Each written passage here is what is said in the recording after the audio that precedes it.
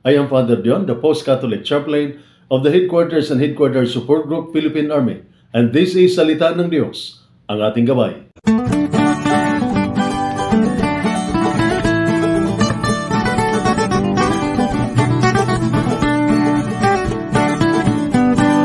Today is Wednesday of the 24th week in Ordinary Time, and from the Holy Gospel according to St. Luke.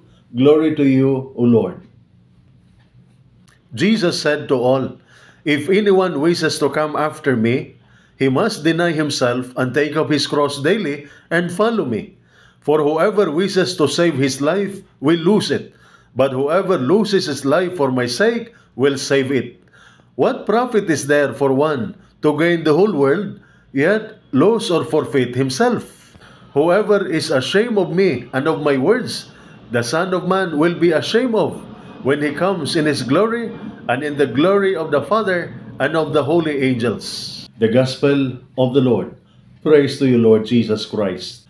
My dear brothers and sisters in the military and uniform services, Jesus in today's Gospel said, "If anyone would come after me, let him deny himself, take up his cross daily, and follow me. For whoever would save his life will lose it, but whoever loses his life for my sake will save it. For what does it profit a man if he gains the whole world and loses or forfeit himself? For whoever is ashamed of me and my words, of him will the Son of Man be ashamed when he comes in his glory and the glory of the Father and of the holy angels." These words are a call to radical discipleship even in the context of military service. They remind us that our ultimate allegiance is not to any earthly power or authority, but to Jesus Christ. Jesus asks us to deny ourselves. In the military, self-denial is not unfamiliar or strange to you. It requires discipline, sacrifice, and putting the needs of others before your own. It means embracing the values of honor, courage, and selflessness in the face of danger or adversity. As you serve, let your actions reflect the character of Christ, showing love, compassion, and integrity in all you do. Jesus calls us to take up our cross daily. In the military, you understand the weight of carrying a burden.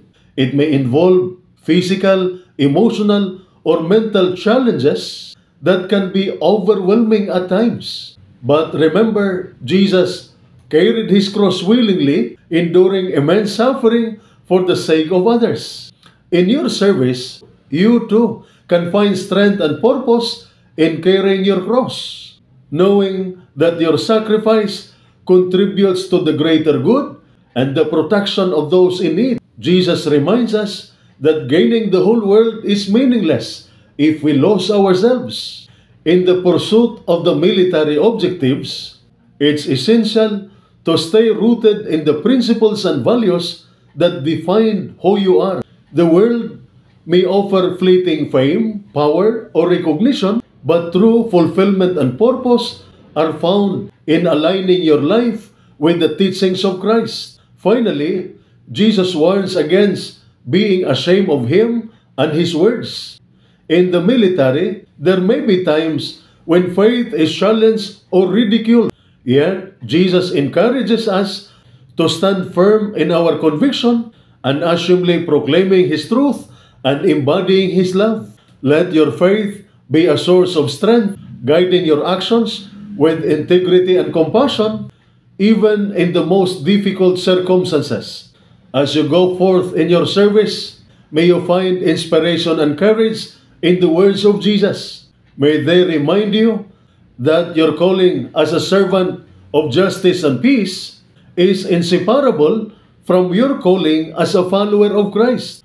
May your lives be testimonies of sacrificial love, honor, and unwavering faith. May God bless each one of you and keep you safe in His loving care as you carry out your vital duties. Amen. And this is Salita ng Diyos, ang ating gabay. Let us pray. Gracious and Almighty God, in the midst of the challenges and battles we face as soldiers, we humbly come before you in prayer.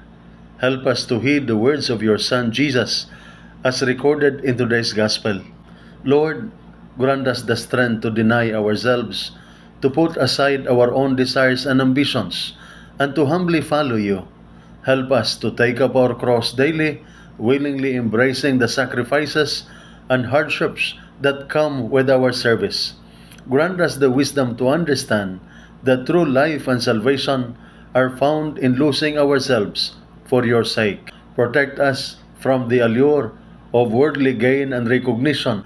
Help us to remember that gaining the whole world means nothing if we lose ourselves in the process. Keep us anchored in your truth and remind us of the eternal significance of our actions. Lord, we pray that we may never be ashamed of you and your words. Give us the courage to stand firm in our faith, even in the face of adversity or opposition. May our lives bear witness to your love, mercy, and grace as we serve with honor, integrity, and compassion. Bless and protect us, Lord, as we carry out our duties. Strengthen us in times of weakness, guide us in times of confusion, and grant us peace in times of turmoil. Surround us with your divine presence as we strive to make a positive difference in the world. In Jesus' name we pray. Amen. And may the Almighty God bless you and your family, the Father, the Son, and the Holy Spirit. Amen.